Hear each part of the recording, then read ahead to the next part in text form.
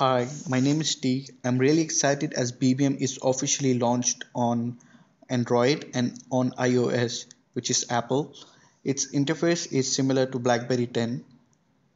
I have already installed on my Galaxy S4, and for the sake of tutorial, I'm installing it on Grand Tours. Let's get started.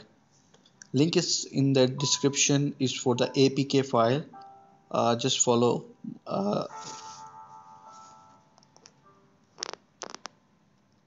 Just click it. It will be skipping it. Now it will be open the third-party download website. From here you have to download. I have already moved APK file on my Grand Tours. I'll just install it.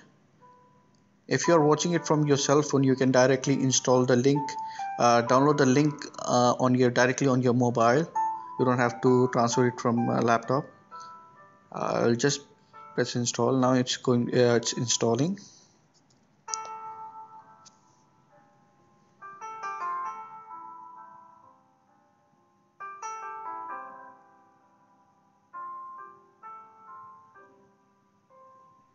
Okay, I have rebooted my cell phone.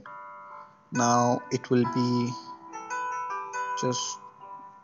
just open it will take time. Now you have to create a BlackBerry ID. I would suggest you to make a new one, even though you have a existing, but I would suggest you to make a new one.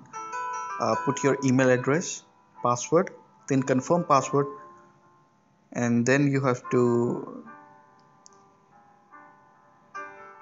here it will ask you for your first name and last name, which is optional. If you don't want, avoid it. Put the country, select your country, whatever it is.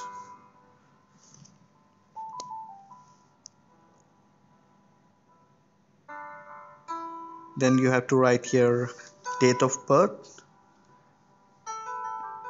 You're done with your date of birth. Just take I don't want to receive information about product services. Take agreement or terms and condition, blah blah blah. Now it's just going to take a while, and meanwhile you have to move down to your computer and you have to confirm the email which will be sent by BlackBerry. It will be there, yeah, inbox. Just confirm that link. Once you open, confirm the link, it will directly show on your